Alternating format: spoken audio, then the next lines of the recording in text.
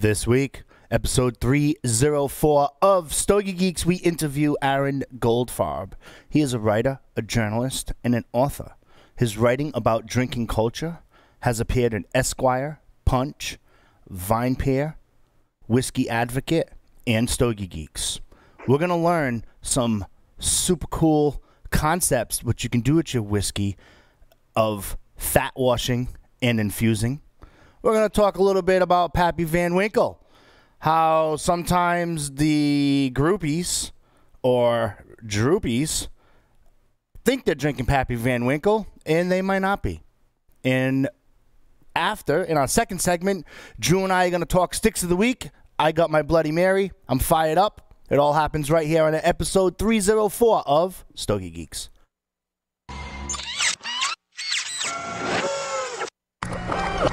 This is a Security Weekly production. Broadcasting live from G-Unit Studios in Rhode Island, it's the show where cigars burn slow, ashes fall fast, and cocktails flow steady. It's the Stogie Geek Show. Welcome, everyone, to the Stogie Geek Show. Joe and I are already silly. Oh, yeah. Joe Hozempa, a.k.a. Joe Hollywood, is here with me in studio. I'm fired up. Havana Cigar Club, located in Warwick, Rhode Island, is a great place to enjoy a drink and a cigar. Stogie Geeks listeners can find a $5 off coupon on our website by clicking the HCC logo. Confidence. Confidence isn't walking into a room with your nose in the air, thinking you're better than anyone else. It's walking into a room and not having to compare yourself to anyone in the first place.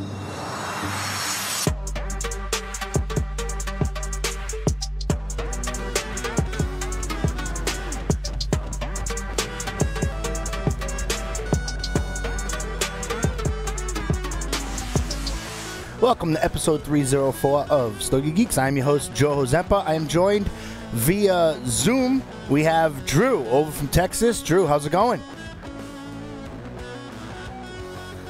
Okay, Drew, you're muted. So we have Aaron Goldfarb. How's it going? How's it going? Aaron, you are a writer, a journalist, and an author who wrote one hell of a book called Hacking Whiskey.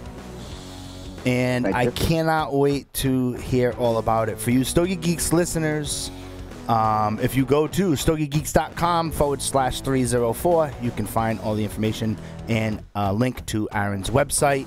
And also in our second segment, what Sticks of the Week, that Drew and I are going to be talking about, so you can follow along. Drew, are you back on the mic? Yes, sir. All righty. We fixed that problem. Awesome. Drew, welcome. How's everything going? Everything's going great here in the state of Texas. The weather's great. Cowboy season is just about to get in full swing. Tomorrow's our first game for the preseason here at home. So, everybody's excited. Yeah, the Patriots had theirs yesterday, and I don't know, a preseason. I actually sat and watched the game. I love watching football. You know, it gives me a chance to catch up on some of my work as well. Right. You know, same here. And stuff like that on the computer, and you know, and I don't know, like fall is being here in New England, here in the Northeast. I love fall. I love shorts and sweatshirt weather. I'll take it all the time. It's cigar smoking weather, and then I love it when you change the clocks back and it gets darker. And then it goes to, you know, you got a little Halloween, and then you got Thanksgiving, and then you have your holiday rush. Right after January 5th, though, I'm like, okay, I want summer. Let's go. And then I ended up waiting 5 months for it. Kind of sucks, you know, but what are you going to do? Right. Maybe I'll take a trip over to Texas over the winter. It's warm over there, right? Oh, yeah. Is it warm over there? We have golf here 24/7. I know. So golf over here never ceases. Do you golf, Drew? Oh, yeah. Oh, Golf Geeks. There we go. Mm-hmm. Next week, Friday at 3 p.m. Eastern Standard Time is the first episode of Golf Geeks. Anyway, Drew, we get to interview Aaron Goldfarb. Yes. Very interesting book that we both got to read. Wow. Yeah. That's all I can say. Aaron, welcome to Stogie Geeks. How are you, sir? Great. Thanks for having me. No, thanks for allowing us to grab you. And you wrote a book, Hacking Whiskey. Now, Take us through like how you started that book and like where that was within your rotation of some of the writings that you have done in your career and how you got started, along with some of the other appearances that you've had as well. Yeah, well, I always kind of had a divided career. I kind of wrote novels when I wrote books, and then kind of my day job was writing alcohol journalism. And I kind of figured, I was never going to write a alcohol book. I thought, well, there's a lot of those out there. I'm not sure if I need to add to the pile. But one of my expertises, if I have one, is on, kind of the geekier aspects of whiskey, what the real underground is doing, geeks online, people in their mother's basement, even some of the stranger bartenders and distilleries out there. So I'd written a lot of articles on these concepts over the last 5 years. And a publisher came to me, Dovetail Press, and asked if I thought I had a whiskey book in me. And, quickly doing the math, I thought, well, maybe I could just compile all these things I've already written and get paid a second time for them. That's awesome. So I accepted the deal, and I quickly realized I was going to have to do a ton of writing additionally. But that's how we ended up with this book I've gratuitously placed over my shoulder. Yeah. Well, I mean, haven't had a chance to go through the book, right? And I definitely want to take some time out and talk about fat washing and infusing. Right. Yeah. Also, the wasting component, right? And you bring up a great point of it's that underground, right? I mean, along with which is probably how I got started within Stogie Geeks, right? Was I love that underground stuff, right? Like if you're taking a survey of Joe Hozempa, right, or AKA Joe Hollywood here on Stogie Geeks, if you're talking music, like I love country, right, music, but I love underground country. Like Wayne the Train Hancock is like is my guy. You know what I mean? I love how it's kind of underground. I love the rockabilly scene, which a lot of people say it's dead. It's never gonna die, right? Rock and roll is here to stay, right? So, and it's just like I love that underground aspect of the music. There are some other, even if it crosses over into hip hop, right? Love the underground stuff. When I was younger, loved Boogie Down Productions and KRS-One and having went to Berklee College of Music, took a class with Chuck D. That was an amazing class.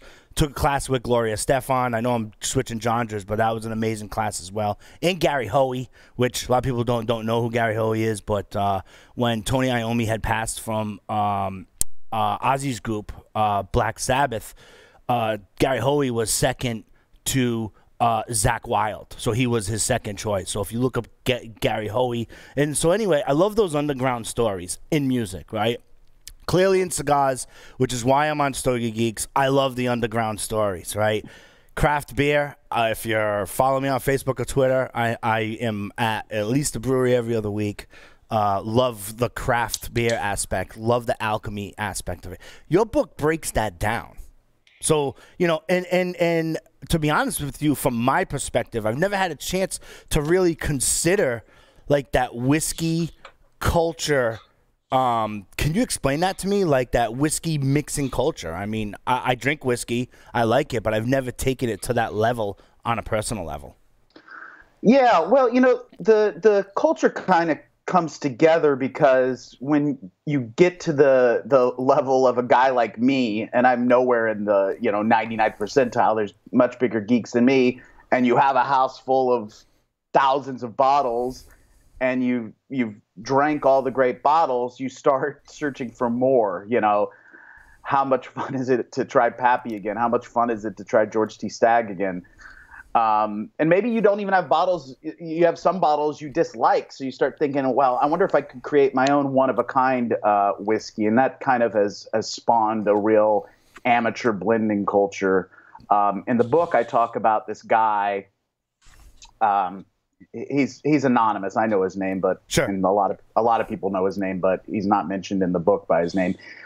He's just I believe he's a 50-something salesman in California, and he's got a great palate, and he started mixing several bottles together, and he'd send it to his friends across the country. It's called California Gold, and it started developing a cult following. This guy's amateur blend is better than a lot of the professional releases out there. So now there's a secondary black market for California Gold, where I don't know what it cost him to blend a bottle, sure, but it's going for a few $100s online, and if 15,000 bottles of Pappy 15 are released per year, this guy makes 24 bottles of California Gold per year. So talk about a rarity that the geeks crave, and most people that have had it do indeed like it better than almost anything else you can buy on the market. Mm-hmm. What's actually in it, even I don't know, and I'd consider myself a bit of a personal friend with this guy. People have their guesses, but again, no one really knows, and he claims he's going to take it to the grave with him. So there's real stories like that are fun. You guys know when there's something only you can have, only you and 20 people on planet Earth can have, and no one else can get. You almost want it more than the bottle of Pappy that, as long as you have $1,500, you can buy, mm-hmm. right? Yeah, absolutely. And with social media, that is a huge aspect now of it. Makes it kind of underground and then has it go out. Like I've been to whiskey bars and had different their signature whiskeys, and obviously I frequent some of the cigar shops when I'm on travel and have their either whiskey or scotch. Not because you're on the show. I've said this previously. I'm whiskey over scotch. I know that I think that's like a cigar taboo. You know what I mean? But like I prefer whiskey over scotch. But I do drink scotch, and it's one of those things where, are there really real underground bars that are not, like if you go to a casino or if you go to like a tourist destination, are there really underground bars that really just focus on like the whiskey stuff and that underground alchemy, or is it really, really underground with like clubs and people just kind of experimenting? Yeah, I mean, everyone's heard of modern speakeasies, but how much of a speakeasy is it if a place like PDT in Manhattan? I would guess they have 50,000 Instagram followers. Everyone on planet Earth knows about it. Yeah. The best whiskey bars in America these days are in people's houses. That's the fact of the matter. Again, I'm not one of New York's greatest whiskey collectors, but my collection is better than just about every bar in Brooklyn. And the dudes that really have collections, it's mind blowing what they have. Because in cities where people have money, in coastal cities, if a bar gets its one or two bottles of something interesting for the year, the Wall Street guys come and just absolutely crush it. And you've all seen a social media post. Oh, we just got our Pappy in 1 hour later. Okay, we're out. Sure, right. So it's these private bars, these private clubs, these kind of really rich guys that have set up some sick man caves. That those are the places you want to get the invites. I wish I could make it easy for you and tell you how you get those invites, but I'll let everyone out there figure out how to get those. But just about every city in America probably has one or two serious collectors. I wrote an article a few months ago about this guy, John Brittle, in Nashville. He literally rents an entire house for his whiskey collection. No one lives in the house. It's called JB's Whiskey House, and it's underground, but people know about it. It's on Instagram, JB's Whiskey House, mm-hmm. And he must have, I don't know, 5,000 bottles, 10,000 bottles. I don't even know. I haven't been there yet. I hope to go one day, but there's no way there's a better whiskey bar in Tennessee than that. And there's probably not a better public whiskey bar in Kentucky than JB's Whiskey House. Really? So it really is that underground where it starts off with clubs and people kind of mixing stuff and then doing stuff, obviously keeping a journal of it. When I've done my own home brews, I brewed 8 home brews. I have exact notes on how to repeat those. I've done 8 different ones. I've homebrewed quite a bit, but there are 3 or 4 that I got pretty much spot on, so I just kind of go to those because that's kind of like a pain, and with the homebrew, once it gets out and it's been boiled and it's been simmered, you got to before you start to put it into before you get to the yeast portion, you got to get it from 100 change degrees to 74 in like 45 minutes. And like here in the Northeast, I wait till there's snow and I just brew a bunch and take it outside in the buckets and just put the cover on it. And within 30 minutes, it'll go down, because if not, you got to do the coil and all. It's just a pain, right? So, you know, I don't brew it enough. But my point is, I have the journal, and I'm sure that they're kind of always experimenting with that type stuff. So, how did you get started with that? You know, because it's not one of those things where, you know, were you a bartender somewhere and you just decided to, or how'd you get, why whiskey and not like something else?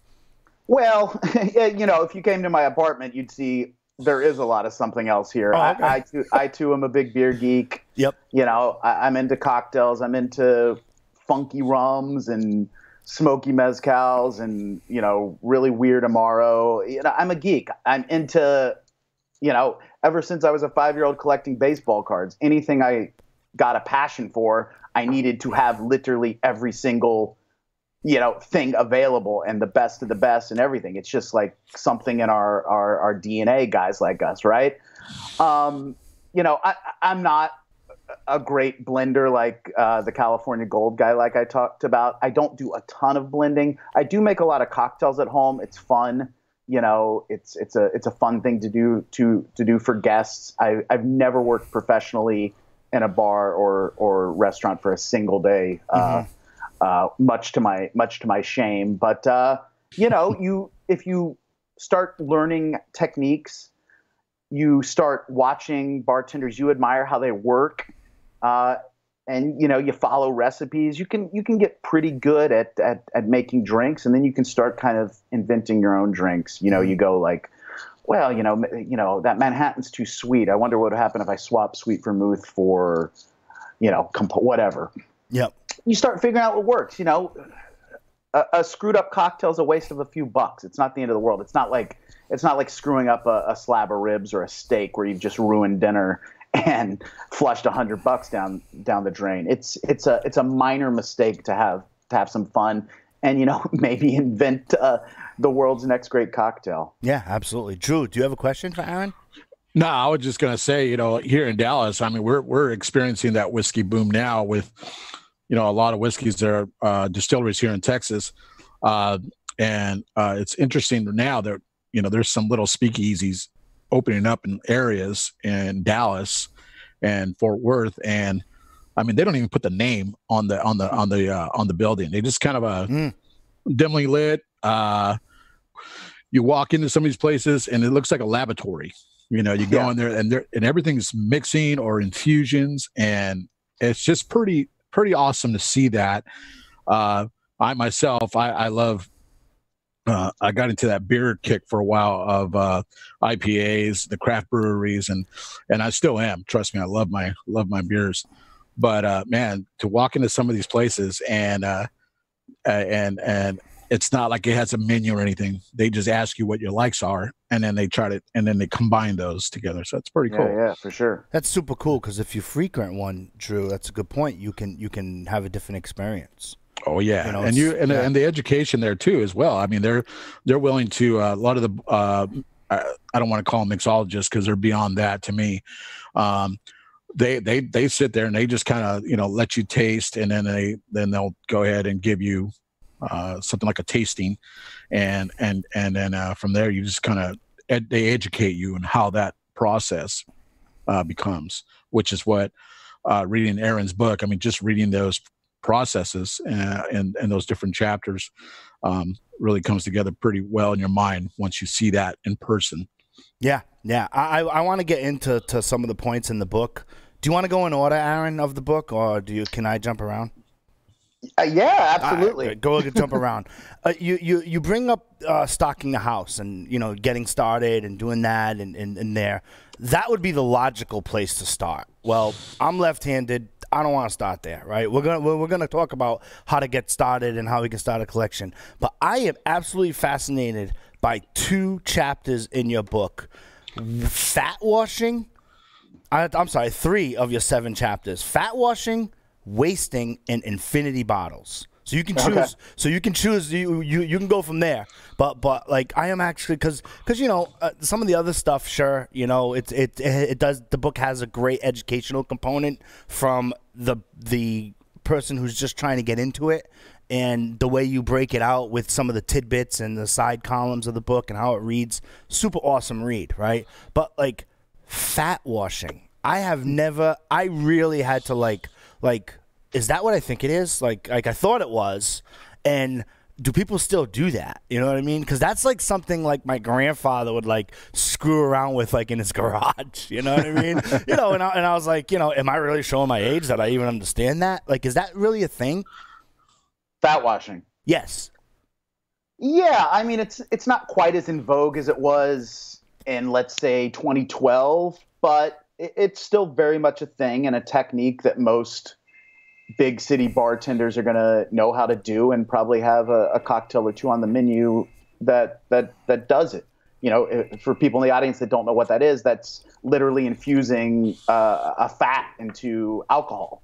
If you want to infuse fruit into vodka, I think everyone knows how to do that. You just put fruit into vodka and, come back a day later and you have, strawberry vodka. Right. But how do you get bacon into whiskey? You don't just put strips of bacon into whiskey. You don't put the raw strips in. That probably would lead to disaster, trichinosis maybe.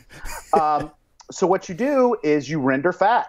You take, you make your bacon in the morning and you eat your bacon, and then you have fat left in the pan. You dump it into the whiskey or the rum or whatever you want to infuse it into, and then you freeze it. And if you know anything about alcohol, you can't freeze alcohol. So the fat and the alcohol separates, and you cut off the fat, and now you have the flavor and the aroma of the bacon without texture or any weird particles or fat in there. And bacon's the most famous one people do.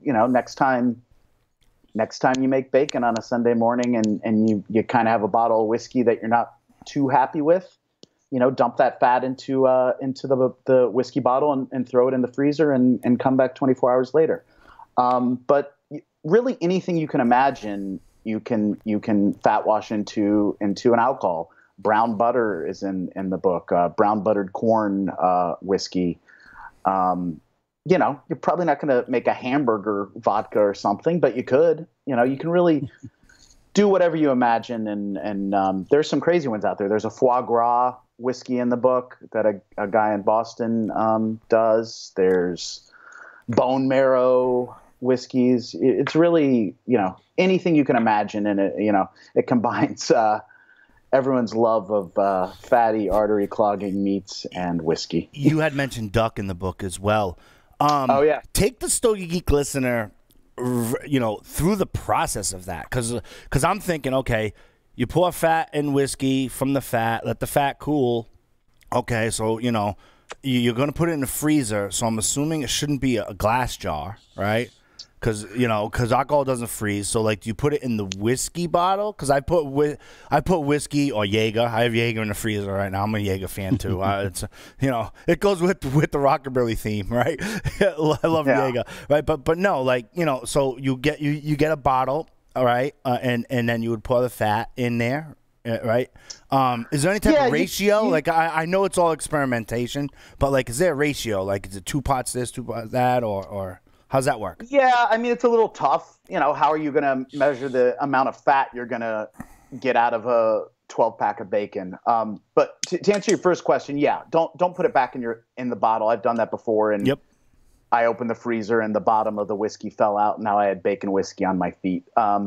So you want to use like a mason jar type thing, because you're also going to want something with a wider neck, so you can pour it either through a mesh colander or. That's a good point. Yeah, for particularly tricky fat washes, like say a peanut butter fat wash, you're gonna want to go through like a cheesecloth just to get every little piece of fat out of there. But yeah, there are ratios in my book. I think for a bottle of bourbon, you want about 6 to 8 pieces of bacon and take the fat rendered from that.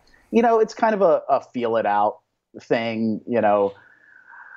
You're not going to use 10 jars of peanut butter for one bottle of bourbon, just, maybe a half jar or something like that. But, if you want it more peanut butter, you want it more bacony, you want it more buttery, you up it. But yeah, these are really experimental things, and you're probably not going to screw it up the first time, but you'll teach yourself things and realize what you can do to really hone it in the next time.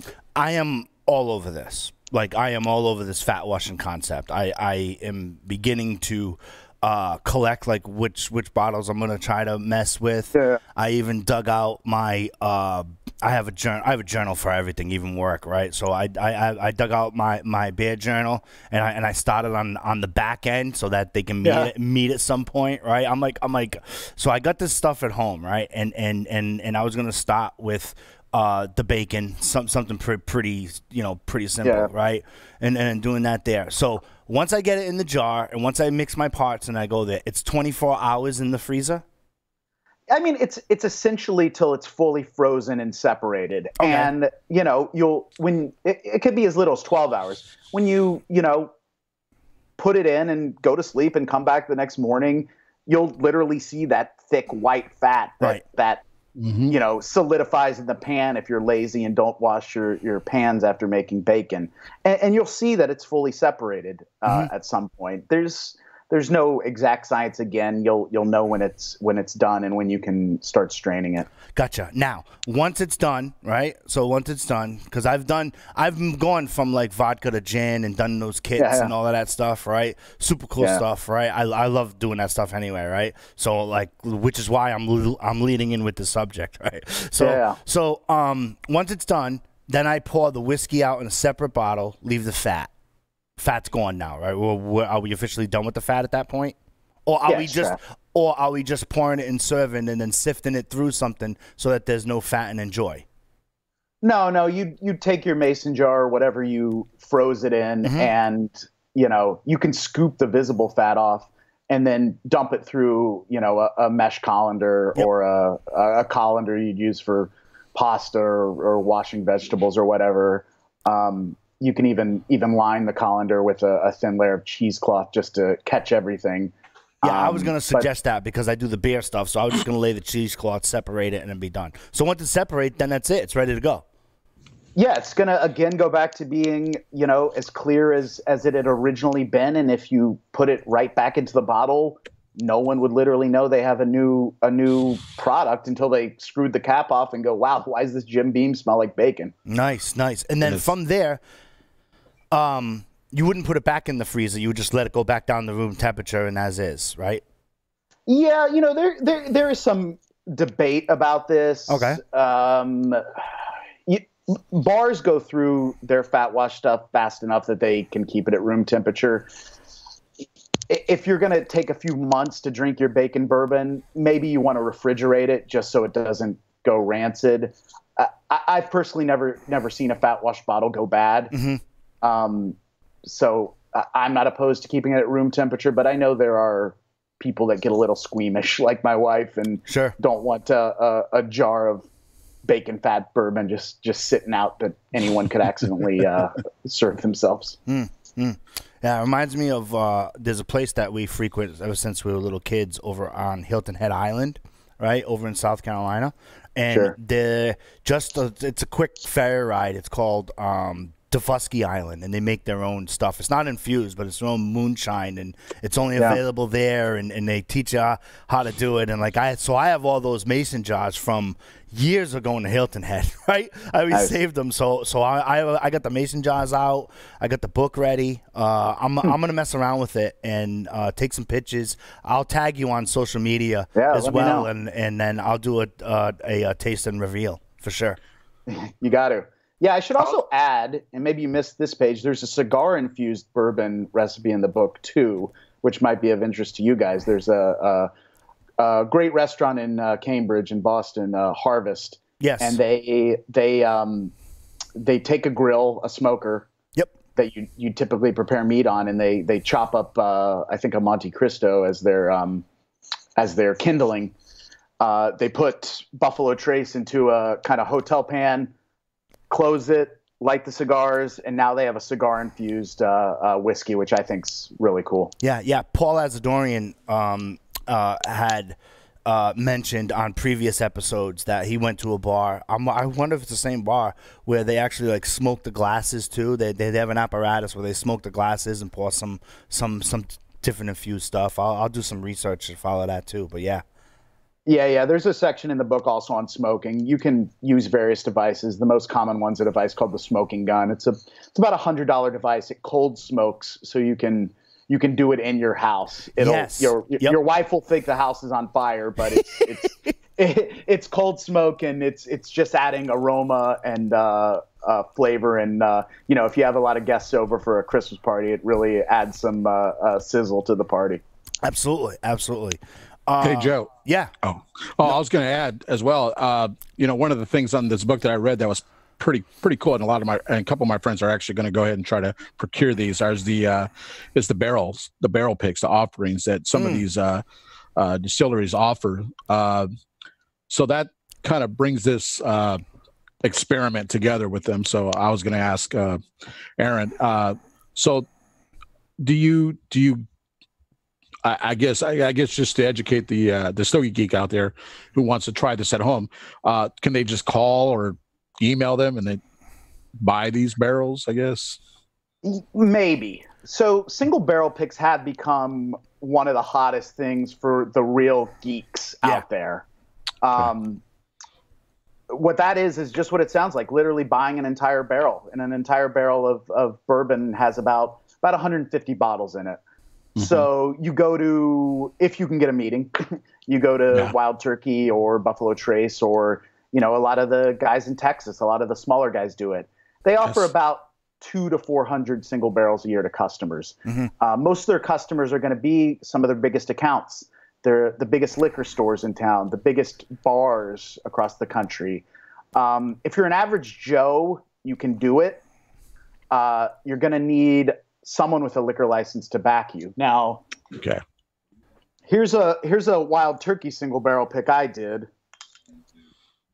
Pretty cool. Comes with a hang tag. So what Whiskey Geeks really like about this is it's literally one of a kind. As I just said, it's not going to taste like the standard Wild Turkey or Buffalo Trace or whatever. Maybe you like standard Wild Turkey, but you'd like a real one that's a little more spicy or a little more sweet or whatever. You'll walk around the warehouse, and hopefully the distillery will lead you to what you're looking for. And it's really cool. Whenever I'm in a new town, whenever I'm at a new whiskey bar, I want to know, do you guys have any house single barrel picks? And that's usually what I'm most interested in buying over anything else. Yeah, I've also, Drew, have an experience with going to a brewery in Secco, Maine called Barreled Souls, where they only do their craft beer in barrels, right? And there's a whole process. And they have a club, and usually if you can kind of get chummy with the owner and get a club, and you can kind of get on a kind of underground list to get those barrels. I mean, if you're walking in and never been there before, like, I want to purchase a barrel, it probably might not work. You know what I mean? But again, like we've gone there, just happened to talk to people. Next thing you know, it happens to be the owner. Being a business owner myself, I can usually spot out the owner. He or she's the one who's not really working, but they're kind of walking around the place. If you got the bartenders going all like this, they're trying to pour the beer. They might not be the owner, right? Correct. The guy or girl who's kind of giving one of those. Yeah. How's everything going? Okay, cool. Yeah, everything cool. Yeah. That's the one you want to kind of talk to. And then there's kind of like that social aspect. You can get on there and whatnot. Or with the birth of social media, I mean, I just ask. You know what I mean? If I really wanted something, I would try to find the owner and try to find the owner's profile and just flat out ask. And sometimes it's yes. Yeah, I think the Stogie Geeks should do their own single barrel. In all honesty, would love to.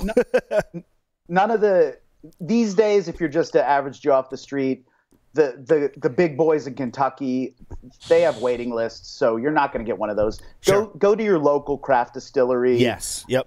There you go. As he said, buddy up with the owner.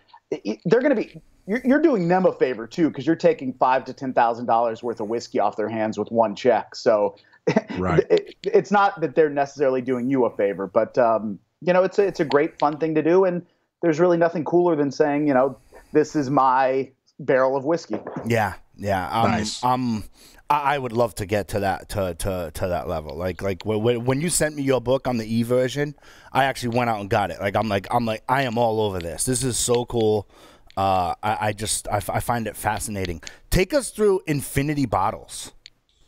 Infinity Bottles kind of goes back to our discussion of amateur blending. It's kind of the laziest form of amateur blending.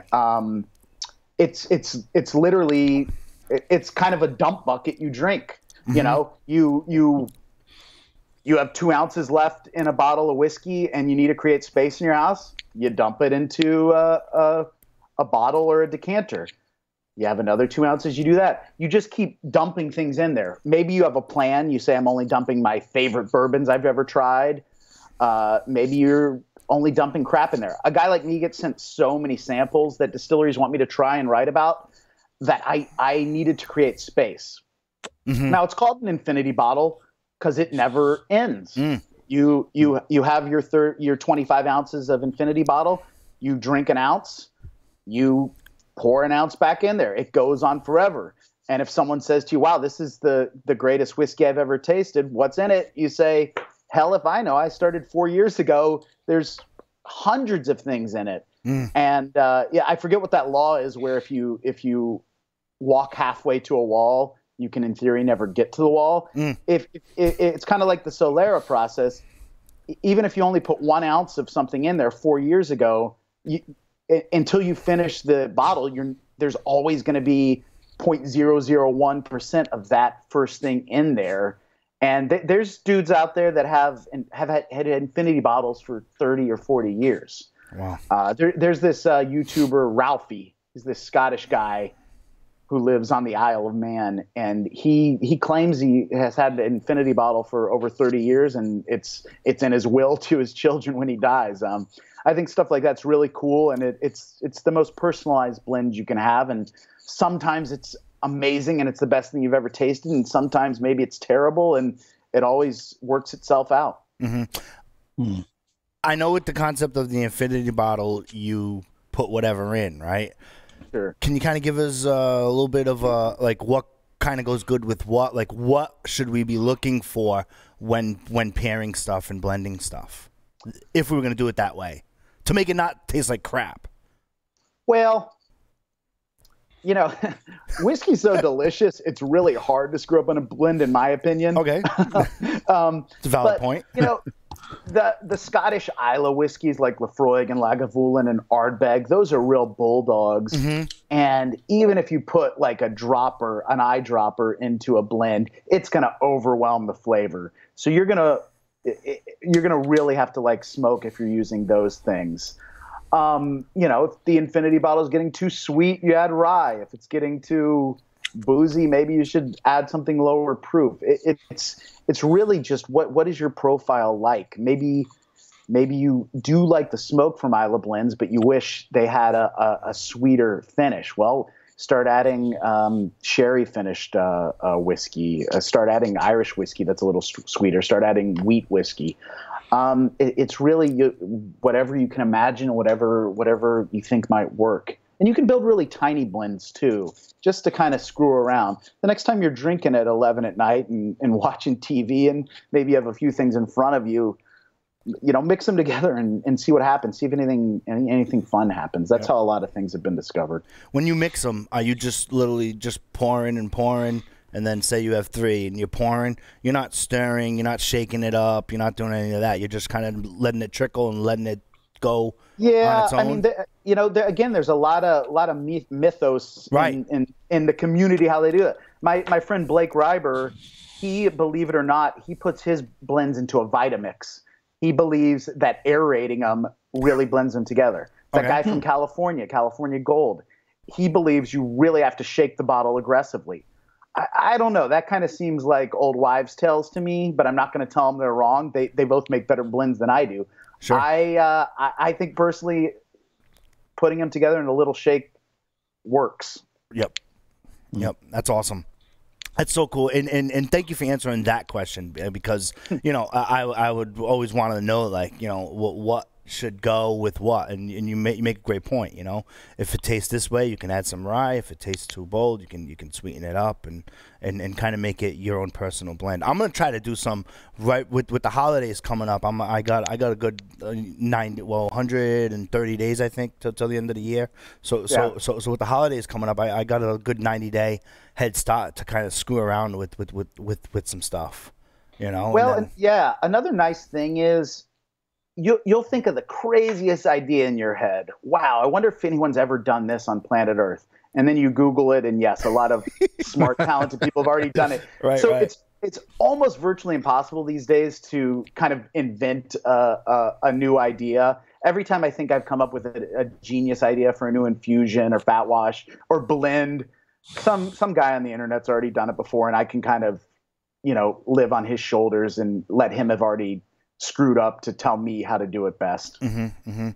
I guess chapter 1 is called Stock in the House, so I guess that's how they're going to start. So we might as well continue on that subject. Well, what are your thoughts as far as if someone wanted to get started when they're stocking their house? The questions are: how much money do you have? How much space do you have?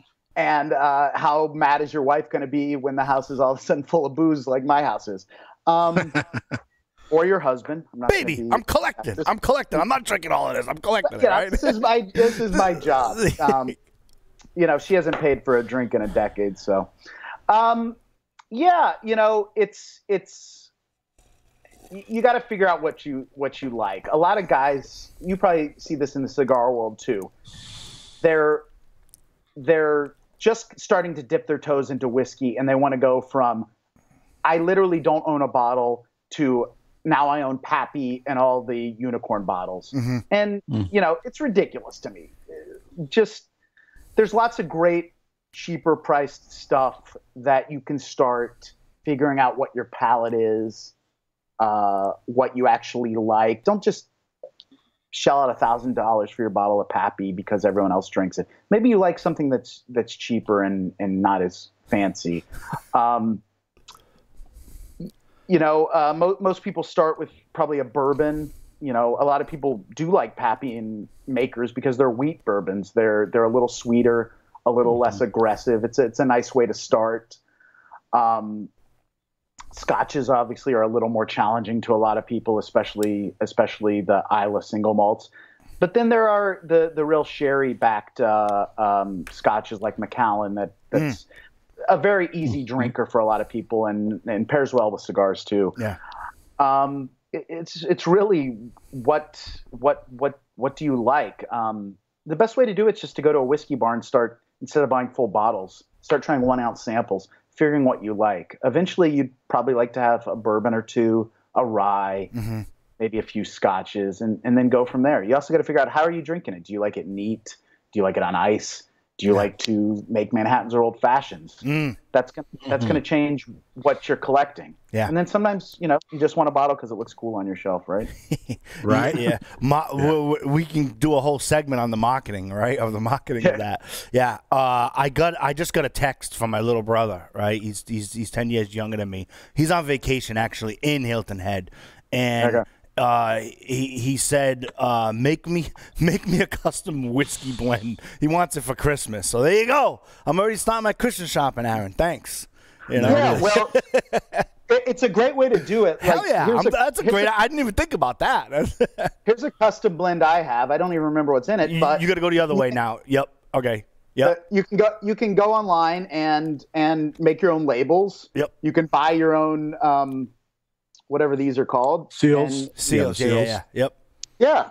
Now you have a one-of-a-kind whiskey blend to give to people. Nice. How do you personally keep track of what you're doing? Like me, I journal a lot. I usually have a little gray book that has my little Stogie Geeks journal, all my security weekly duties and stuff like that. So I would have to write everything down, right? Because real life gets in the way, and I'm scatterbrained in real life, and there's a lot going on up here right? Some good, some bad, right? And so, you know, like what do you do to keep track of what you're doing, or you just at this point, are you just on cruise control and just rocking it?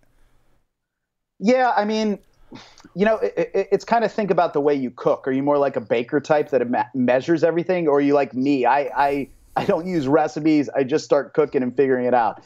That's not the best way to blend. You know, when I'm doing events across the nation, signing books, I'll have a lot of nerds come up to me with their little books, and they've meticulously write down every word you're saying, right? Well, they've done every iteration of their blends, so once they hone in on something, they got it. Yeah.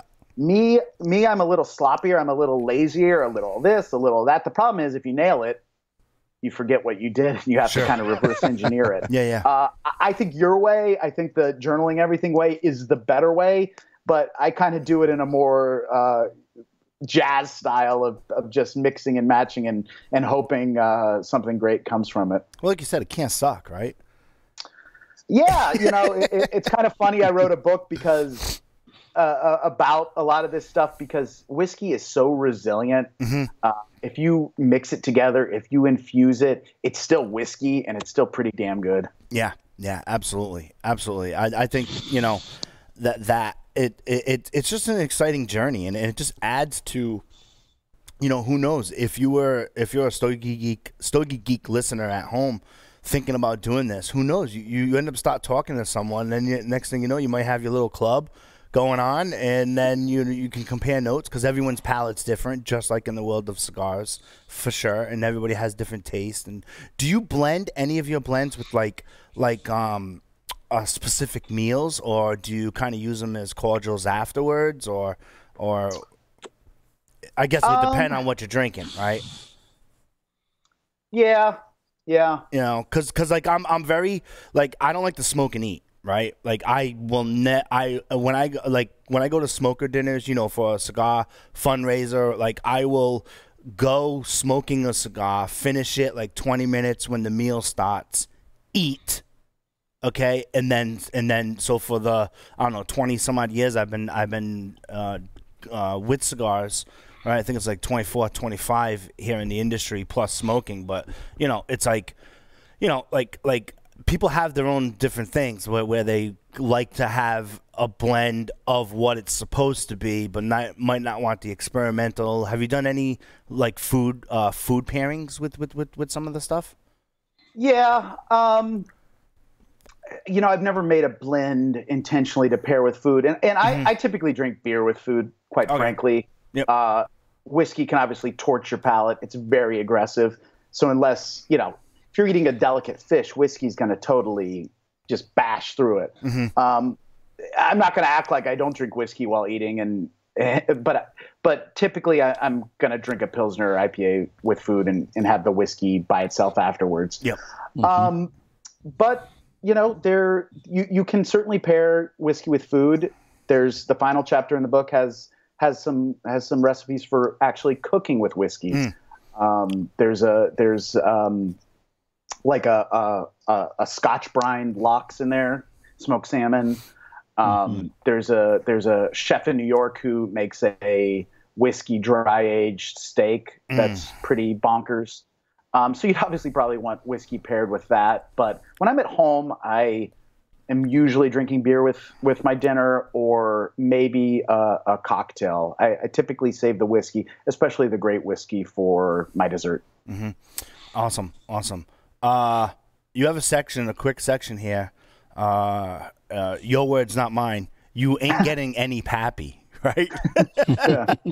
Right, and then you know, you kind of have like the 15-year-olds and the bottles produced per year and the retail price and the black market price, and of course, you know, like I don't know, like with pappy is tremendously popular here in the cigar culture. Right, Sure. It's like everybody flocks to that. I'm sure it's in other cultures too. I'm just not as exposed as I am to the level of Stogie Geeks. Then you take it through. Stop calling it pappy. Can you elaborate on that stuff for us there? Yeah. So, well, Buffalo Trace distills Pappy Van Winkle. Pappy Pappy is not a distillery. It's a brand name, Right. That Buffalo Trace owns. There was a Pappy Van Winkle, and there is a Julian Van Winkle who owns the brand name, but Buffalo Trace distills it. And there are, let's see, six Van Winkle products, and some are Pappies and some are not. I was being a little intentionally pedantic and asshole-ish in the book about that, but it drives me nuts when people call the 10 and 12-year-old Van Winkles Pappy. Not because I really care, more because it's all part of this culture of trying to flex that brand name. Yeah, you have a brand name, and the funny thing is you're flexing, and it's not even you don't even really have it. Yeah. Pappy starts at Pappy 15, and then there's a Pappy 20 and a Pappy 23, and there was a 25 recently too. That's Pappy. Everything else is just a Van Winkle product, which are fine. Some of them are very good. I'm not even going to be a contrarian and say they're not good. It's just this whole just obnoxious culture around Pappy.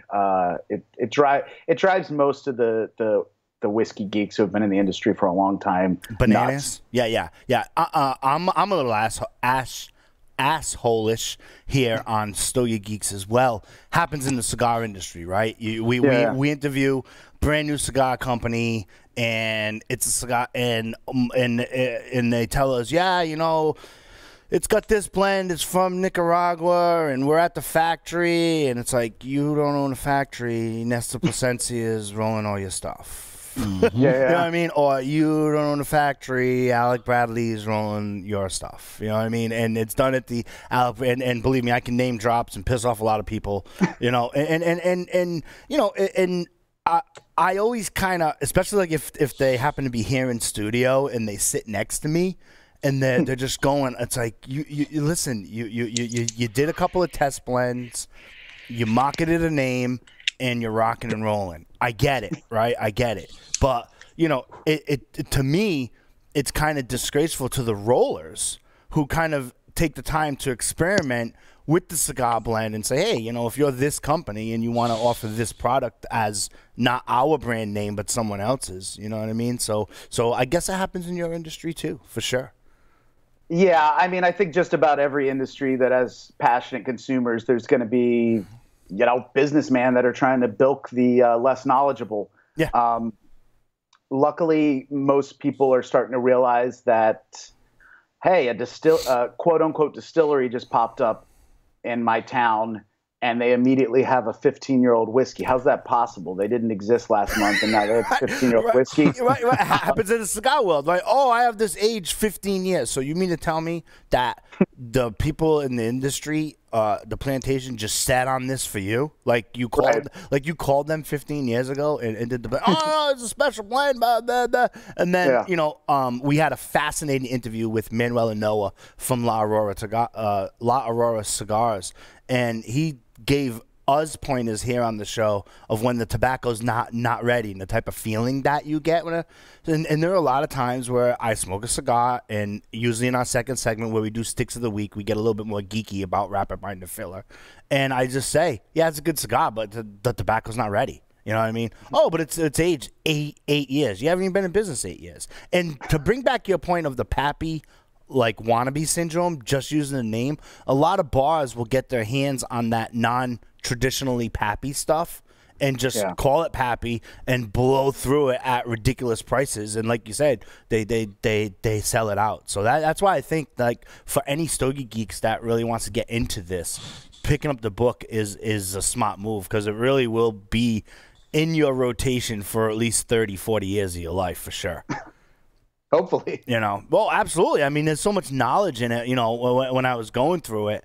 And again, it happens in the security field, and it happens in the cigar, where we get tons of literature and stuff sent to us. And when I was going through it, I was like, wow, like Pappy, like I did not know that. I knew that Pappy didn't have their own distillery. I knew that, right? Yeah. I knew that concept, but I did not know that they were selling Pappy that wasn't Pappy, like traditional Pappy. Yeah, I mean, Buffalo Trace isn't trying to necessarily bilk anyone. It's the bar owners. You put Pappy tenure on a menu. Yep. You can charge more than if you put, Van Winkle Lot B on a menu. Yeah. It'll. I don't blame them. I don't blame them. It's like calling your steak Kobe beef instead of whatever it really is. Grade D, but edible. Right. Absolutely. Drew, do you have a question? I try not to hog all of the time. No. I'm just for me, like here in Texas, a lot of the guys. Same thing as some of the restaurants, high quality restaurants will visit. It's interesting when they have a Pappy, shelf, and I'm looking at it, and I'm there with my phone, and my wife's like, "What are you doing?" I'm like, "I'm just trying to read that bottle up there and just really, because I actually belong to a Pappy club." No kidding. Yes, and so and I'll take a photo of it and send it out there, and I'll get a feedback on it, and they'll tell me and educate me, what that is exactly. And it's very educational. But as you said, I mean, if you're in the business of food and beverage, and people want that, I mean, it's not that you're being dishonest or your integrity is in question. It's just that that's the way the bottle's labeled, so they market it that way. In their menu. So, but yeah, it's when I was reading your book, and I was like, oh yeah, that does make sense of what this person was telling me about the Pappy Van Winkle deal. Absolutely. So what are you going to say in your Pappy Club now, Drew, when you go, man? Guys are all full of shit. Maybe it's a Van Winkle Club now. Yes, exactly. And it's interesting because I told one of the members there, I said, I'm going to be talking to this whiskey hacker, and they're like, oh yeah, we read his book. What they say? Be honest, Drew. We're always honest here on the show. Yeah. No, they said it was definitely very informative. But for most people, they're just chasing that infinity. They're just are that unicorn, and so they don't really invest or divulge into the aspect of really researching it. They see it, they grab it, and they go, and that's pretty much it. So, but yeah. I mean, if you're someone who doesn't spend all day thinking about whiskey like I do, and you just enjoy it on occasion, the thing you're going to know is Pappy, and the thing you're going to probably know in Scotch is Macallan or Johnny Walker Blue. And exactly. When you have some money and you're ready to ball out, that's what you're going to buy. You're not going to know the nerdy esoteric thing to buy. And quite frankly, your friends that you're buying around for, or your followers on Instagram that you're trying to brag about what you're drinking tonight, aren't going to know either. So it's all in good fun. But the book's kind of telling people that you can drink better, you can drink more interesting, and you can certainly drink cheaper.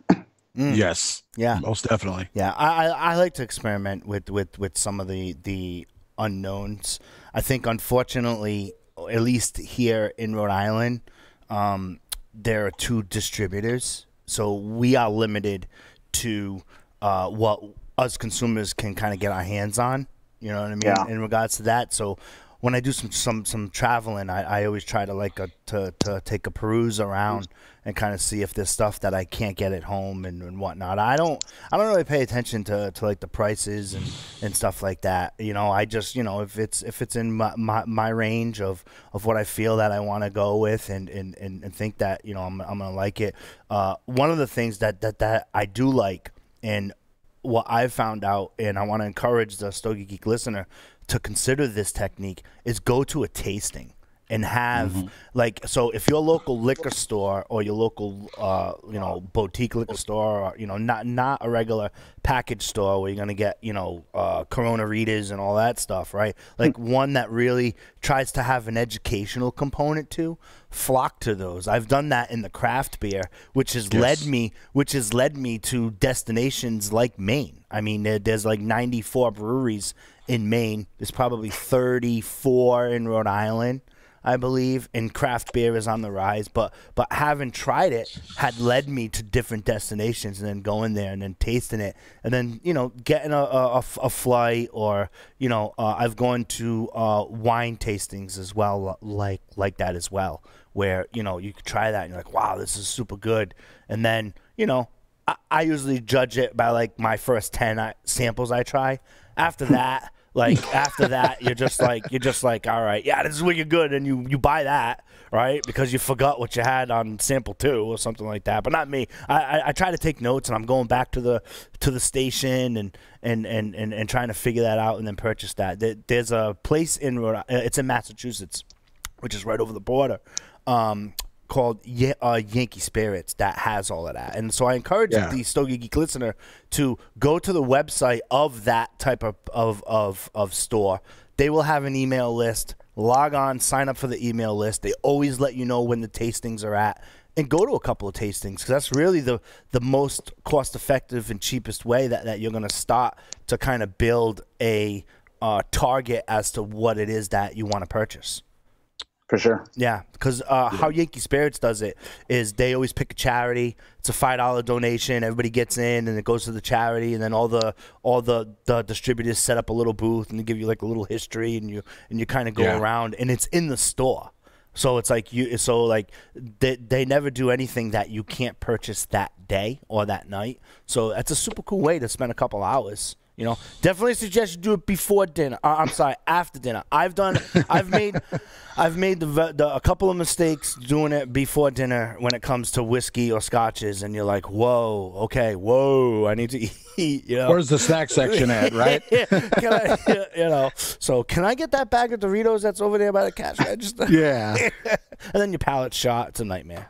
So absolutely. One of the things I wanted to say to Aaron is that I'm actually trying the bone marrow fusion. So that's I think my wife has she hasn't found the jar yet, but I'm trying that, because I have a lot of world famous barbecue establishments here, and so they'll give me the cut of their of the bone with a little bit of fat on it still, and marbled, and they'll tell me, go ahead and sear it in the pan, get that the natural juices out of that, and then cut that bone marrow in half, and then put it in your favorite, whiskey or bourbon or gin, and try that and see what comes out of that. So that's pretty cool. Wow, man, you're stepping up your game, Andrew. Yes, I am. Bone marrow. I'm over here gonna screw around with bacon tomorrow morning. You know what I mean? I'm getting my six pieces or 8 pieces of bacon, thinking I'm accomplishing something, and you're out there getting bone marrow. He's working on his graduate degree already. Yeah. Yes, Drew. Well, on my wife's side, I'm going to go ahead and do that with her with some of the wine. Like there's a couple of sections in the book about wine, because my wife loves wine. So I figured if I entice her with that, and then she sees my weird laboratory setup in the kitchen, she'll okay. Now you'll have an activity. You'll be able to compare notes. Make sure, Drew, when you do that, kind of take some pictures and journal. I am. Because what we'll do for a future episode is we'll compare notes and do a test. Definitely. And stuff like that. So that's super cool. Aaron, is there anything else that you want to add? As far as next steps or how to get started, or how some of the Stogie Geeks listeners can follow you. You're on social media. You're on Facebook, LinkedIn, Twitter, Instagram. Yeah. Do you post any kind of experimental stuff and stuff like that, or? Yeah, sometimes. Instagram's probably the most productive way to follow me. I don't tweet a lot because that just leads to people hating you. Right.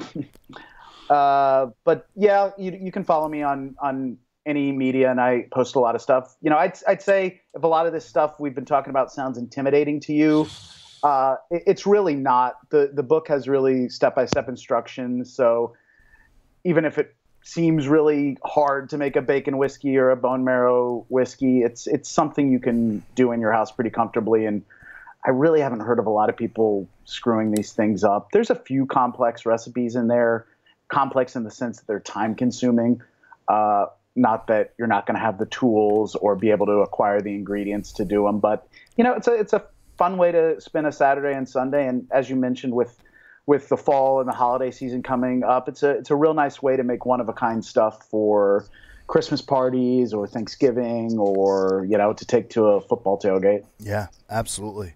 Absolutely. For you Stogie Geeks listeners who are listening to this on audio, you can email me at joeh@stogiegeeks.com. I will send you the link to Aaron's website and the book that's available on all of the book media platforms that are out there. Or you can just throw Hacking Whiskey into your browser and you'll be able to get that there. And if you are going to take the liberty and start to do some steps in that, don't forget to take pictures and tag Stogie Geeks, myself, or if you want to follow Aaron, just don't give him any hate speech on Twitter. He doesn't like that. All right? There's enough hate on that platform. Yeah, you know, absolutely. I just started tweeting because I guess it's very popular platform here in the cybersecurity field. And I fought it for a year. I was like, nah, just use the Security Weekly. Whatever they post is fine, and it's pretty neat, you know. And actually, social media for you listeners at home, that's how I met Drew. I mean, Drew started joining me in my Bloody Mary quest with cigars, and he was tagging me in a bunch of pictures, and everywhere he tagged me, and it looked very warm. So, you know, it had a nice background. I was like, okay, he's somewhere warm where I want to be, you know. He did it in the wintertime. So for those of you who are in warm climates in the winter and you tag Stogie Geeks, we'll pay attention to those a little bit more for sure, because those 23-degree days are not fun, you know. But I met Drew through social media from Stogie Geeks. You know, and then we just started talking, had some dialogue, and then there you go. So it's pretty crazy. So Aaron, right quick, take us through some of your other books and what topics are they on as well? Well, if I can continue to be self-promoting, I actually have a new book coming out on September 24th. Okay. So if they go to your website, they'll be able to... I happen to have it beside me. Okay. Called Gather Around Cocktails. Look at that. This is cocktails for occasions. Nice. Christmas cocktails, Thanksgiving cocktails. There's a lot of large format cocktails. There's a cocktail you can make inside an igloo cooler and take it to a football tailgate. We did that in college. We called it Big Lou. Because I had the igloo, and I had some friends that were over at Providence College as well. And this is back in the early '90s when like PC basketball was like rock star, right? Like, you know, Abdullah, Dickie Simpkins, you know what I mean, Troy Brown, you know. Then they went to the Chicago Bulls, like so. Like when we were going to parties, and we would bring Big Lou, and we did a Big Lou, and we dressed him up like a Hawaiian because of course we're in the Northeast, so his name was Big Lou, and we always poured something in, and we did a different drink, you know. So absolutely. So you can do mass stuff. So that book is going to have stuff for cocktail parties, like party of 10, party of 20, or. Well, so this book is definitely less geeky than Hacking Whiskey. This is, you know, the only holiday on the calendar that really has an official cocktail is Christmas with eggnog. You know, what's the official cocktail of July 4th? So this book kind of proposes and has recipes for just about every holiday and or occasion on the calendar. An Oscar watching party, a Super Bowl party. We all know what the official cocktail of the Kentucky Derby is, but I have a mint julep recipe in there. Nice. It's really all throughout the year. You know, once a week, once every 2 weeks, there's a new occasion, and the book has a recipe to make a cocktail for a large group of people that are hopefully going to come over to your house or invite you to theirs. Nice. What's the official cocktail for 4th of July in your book? Do you know? Yep. Yes, it's this cool cocktail it's built inside a watermelon. Actually, the watermelon is the punch pitcher. We did that in college too. We stuck a bottle of something into the watermelon. Yes. And yeah. Okay. There you go. Cool. So it's called watermelon punch. Nice. Yeah. The vast majority of these are created by professional bartenders. I think I created about 5 to 10, but you know, these are tried and true recipes. Interesting, fun, kind of wacky recipes. They're fun for all ages. You don't have to be a real geek. They're not just whiskey cocktails either. They're everything under the rainbow. Awesome.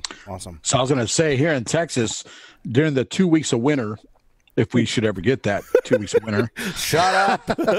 He's got to keep bragging. Right. When we do have those winters, some of our favorite pubs, they'll do a, like a habanero pepper. They'll do the pepper infused whiskeys or tequilas, and man, those are fun. yeah, I like those for sure. That's awesome. Yeah. I love tequila. And then after that, we can read your other book, How to Fail. How to Fail was my first book. It's a novel. Came out in 2010. Full of some foul language. I think I wrote that when I was 29. It's a fun novel I haven't read in a long while. What's that book about? I hope it's still good. What's that book about? Is.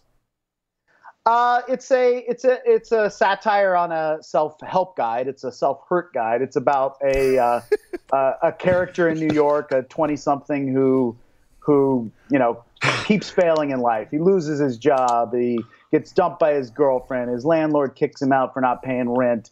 And kind of through failing in life, he kind of learns what the real meaning of happiness and success is, of course. Wow. That sounds... Yes. You read that, Drew? I'm starting to read it. I actually got some excerpts this morning from a friend of mine. Damn, who this has kid's the book. one-upping me like every freaking episode. He came prepared.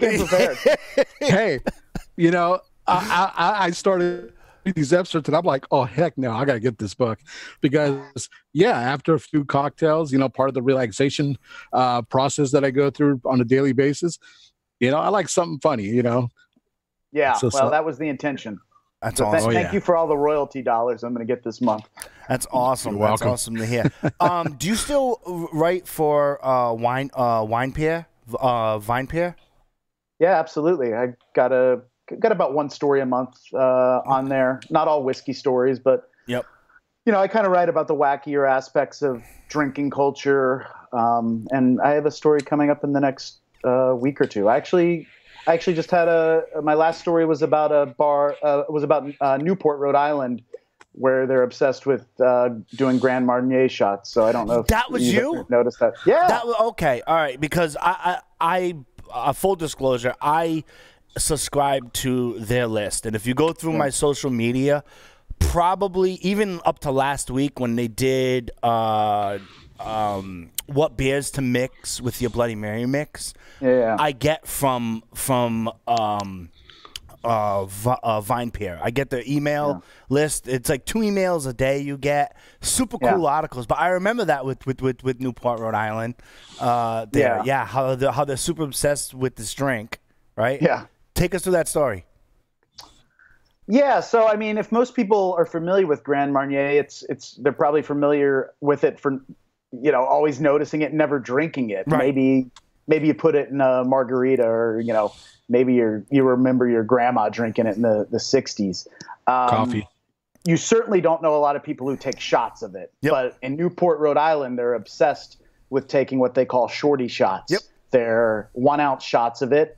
And if you go to most bars in Newport and say, give me a shorty, they'll give you a shot of Grand Marnier. And if you go to most any other city on planet Earth and ask for a shorty, you'll probably get kicked out of the bar. Yeah, I live 2 towns from Newport. I live in Bristol, Rhode Island, and then you go Portsmouth, and then boom, it goes over to Newport. And I'm in Newport at least once a month, like all year round.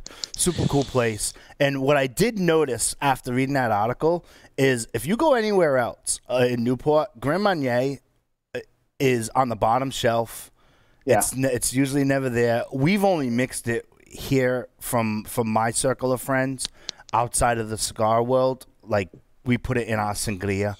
You know what I mean? To kind of cut the sangria and stuff like that there. But I noticed that when you go to Newport, ever since your article, because I was in Newport last weekend as well, and the weekend before, and I noticed that the Grand Marnier is it's not on the top shelf, but it's visible on like the regular shelf that has like the regular beers. It's right next to Jack or something like that. It's crazy.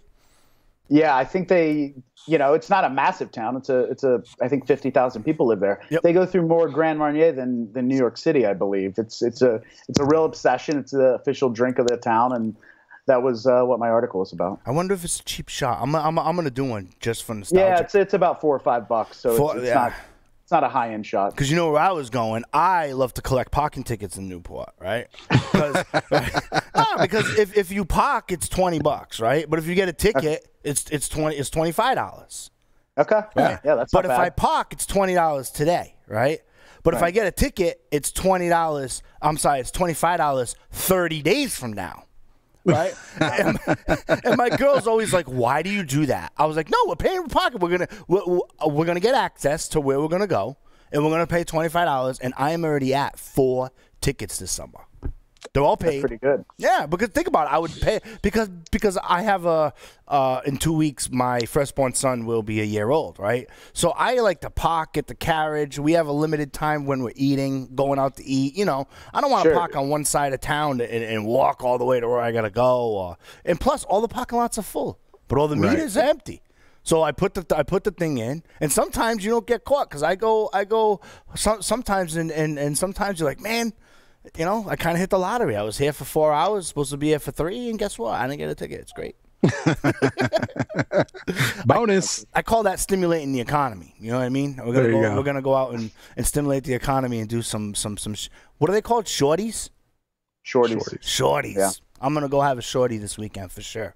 They're also, they're lower alcohol. Grand Marnier is only, I think, 20% or so. So yeah, it's a nice little boost of alcohol to not knock you under the table, just keep you going all day. Yeah. Plus, Newport has frozen drinks, man. They have those Dock and Stormies.